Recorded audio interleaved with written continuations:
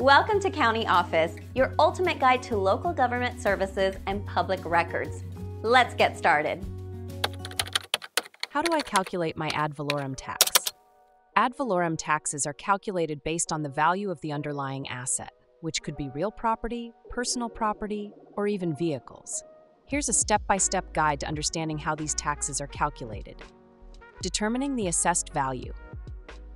The first step in calculating ad valorem tax is to determine the assessed value of the property. This value is typically a percentage of the property's fair market value. For example, in New York City, the assessed value for Class 1 properties, residential properties with up to 3 units, is 6% of the market value. Calculating the assessed value.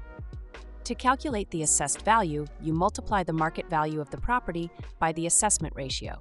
For instance, if a property has a market value of $450,000 and the assessment ratio is 6%, the assessed value would be $27,000. Applying exemptions. If the property has any exemptions, such as the Enhanced Star exemption in New York, these are subtracted from the assessed value to get the taxable value. For example, if the assessed value is $27,000 and the exemption is $3,460, the taxable value would be $23,540. Determining the tax rate. The tax rate is set by the local taxing jurisdiction and is usually expressed as a rate per $1,000 of taxable assessed value. This rate is calculated by dividing the total tax levy by the total taxable assessed value of all properties in the jurisdiction and then multiplying by 1,000. Calculating the ad valorem tax. To calculate the ad valorem tax, you multiply the taxable value of the property by the tax rate. For example, if the taxable value is $23,540 and the tax rate is 20.309% or $23.09 per 1,000, the annual tax would be $4,798.63. Transactional ad valorem taxes. For assets like vehicles, ad valorem taxes can be transactional, meaning they are charged at the time of purchase or when transferring the vehicle to a new state.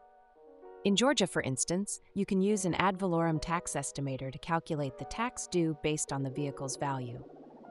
Annual property taxes. For real property, ad valorem taxes are typically calculated on an annual basis. The tax authorities determine the fair market value of the property, apply any exemptions, and then calculate the tax based on the local tax rate. Appeal process. If property owners are unsatisfied with the valuation given by the tax authorities, they can file an appeal at the local level, higher agency, or at the tax court.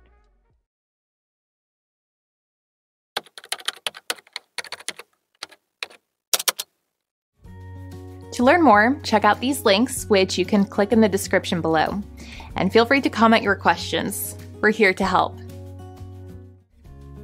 Thanks for tuning into our video. Please like and subscribe and leave a comment below.